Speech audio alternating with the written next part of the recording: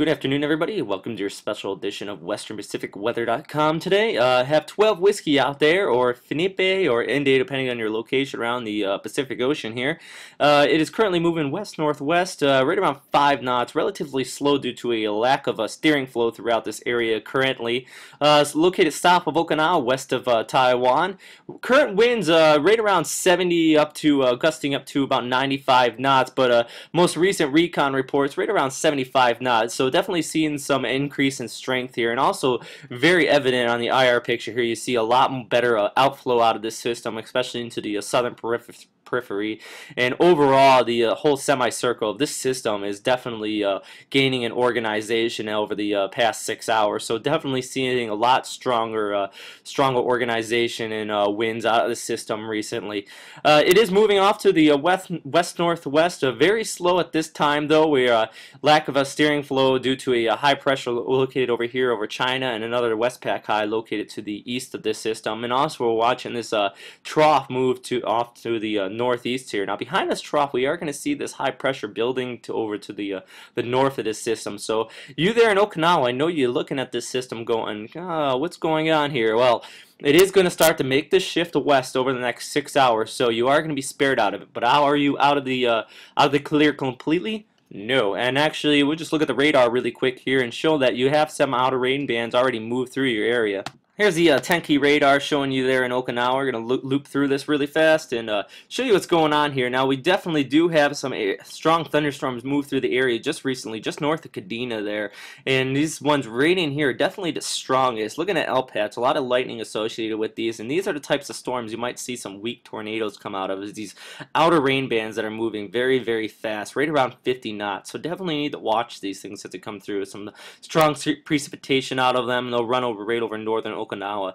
So definitely have to watch that, and over the next 24 hours you're going to see some more of these bands start to work their ways north and bring some precipitation and some heavy thunderstorms there to the Okinawa area. Are expecting right around a max of about 35 knots. That's OBS out of Kadena, or excuse me, forecast out of Kadena. Current OBS out of Kadena actually right around 15 knots. So not really seeing too strong winds at this time, but definitely are seeing a northeasterly wind out of it, showing that you are within the semicircle and the circulation of this system. Now, what am I talking about when it comes to this trough moving off to the northeast and that ridge building up north that they're going to steer this thing to the west?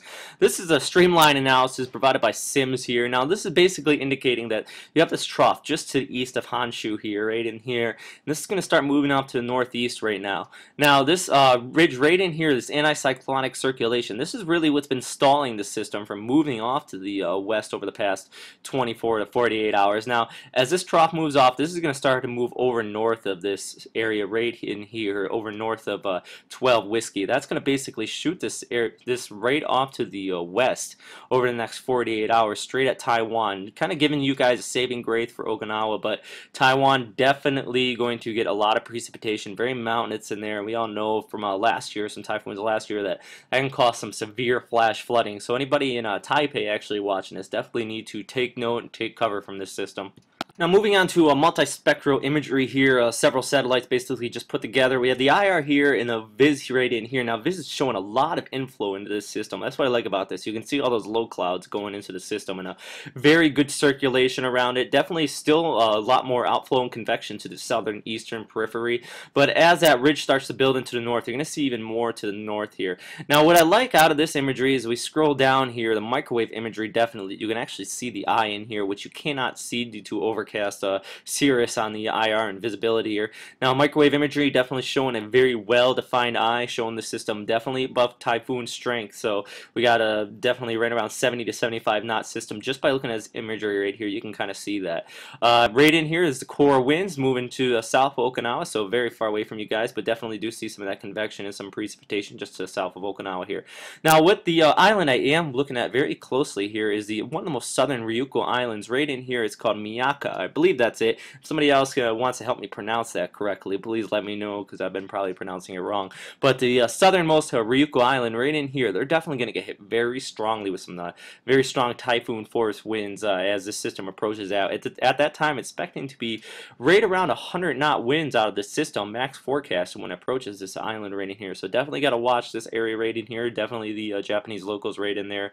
Going to be hit very hard from it. And back at the radar one more time. This radar is actually provided by Tenki. You can find it at the Kadena website, or on a JMA. They also have a radar down here, and this is that island I'm talking about right here, the Miyake, or one of the southern Ryukyu islands. So definitely, anybody gets any reports out of there, please forward on it here. I'll be tracking some observations out of the airfield there, and definitely going to see how fast these winds get for that area. But looks like right now this is probably going to be the hardest hit island out of this whole chain.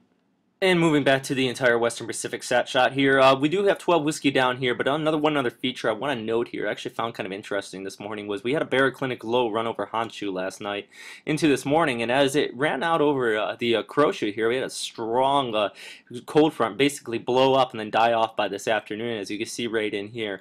That just shows that warm sea surface temperatures really can affect everything. The diabetics, we call it in the meteorological lingo, basically affects everything, not just tropicals down in here, but this area right in here is moving into warmer waters, especially since it's shallower up in here, so definitely going to see that also causing some higher SST. But that is all for today. Thank you for tuning in WesternPacificWeather.com. Also, you can find me at liveweatherblogs.com as well. But basically, might have another update this evening or tomorrow morning, depending on demand and any change in the forecast with this system. So stay safe there in Okinawa and the Ryukyu Islands and Taiwan there, and hopefully have another update soon.